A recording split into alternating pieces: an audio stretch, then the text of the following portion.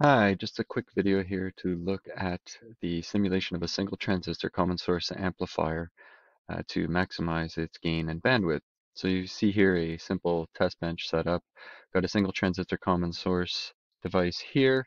It's being biased by a constant bias current source, 500 microamps. So if that were coming from, say, a 1 volt supply, then we would be consuming half a milliwatt here in this circuit. But since it's an ideal current source, I just have it coming from ground. So it doesn't really matter where it's coming from since it's an ideal current source. I have these components here just to bias the gate at an appropriate voltage that keeps the transistor in saturation. And here's the AC source driving the gate. Um, I've got here a 200 femtofarad capacitive load on the drain. So what I've done is I parameterized the transistor width here, and I'm using a minimum gate length of 45 nanometers. So we're going to run the AC simulation here where we sweep the width of this device, keeping, again, the bias drain current constant.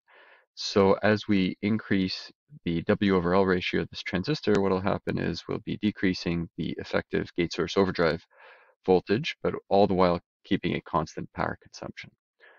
So let's take a look at how the simulation's set up here. Got an AC simulation. We define the frequency range here, and we're doing a parametric sweep here on the transistor parameter width, and I've set a bunch of values for the sweep here, everything from 1 to 1,000, and you'll see that those width numbers are multiplied by 1 micrometer, so we're going from essentially 1 micrometer to 1,000 micrometer device width here.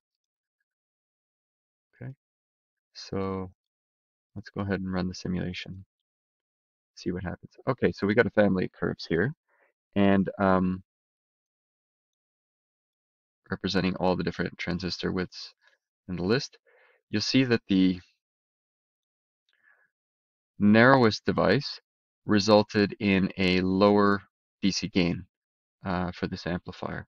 So the reason is that the V effective in that case is a little bit too high. We're not maximizing the transconductance for the given bias current. In order to do so, we want to have the transistor bias kind of on the verge of subthreshold operation. So as we increase the transistor width, we see an increase in the DC gain, and the bandwidth of this circuit is ultimately determined by GM over the load cap, which in this case 200 femtofarads, in parallel with any parasitic capacitances associated with the transistor. Now the 200 femtofarad capacitance is dominant in this case, so increasing the device width simply increases GM, gives us both more gain and more bandwidth.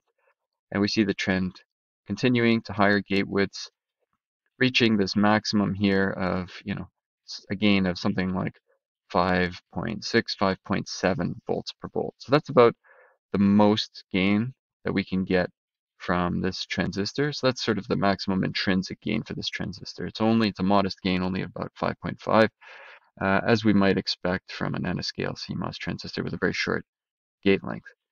Now you notice something interesting. If we continue to an extreme and increase the transistor width to a very high value, we don't lose DC gain. That's because the DC transconductance is still there. In other words, subthreshold, the DC transconductance has become constant. So we get no further increases in DC gain, but we do start seeing a reduction in bandwidth because now the transistor is so large that its own intrinsic capacitances are comparable to the load capacitance, 200 femtofarads. And so we've now got effectively more load cap and but no extra GM. So we're starting to lose bandwidth. So somewhere in between, we maximize everything here. Here we've got the maximum bandwidth and maximum DC gain for this particular case.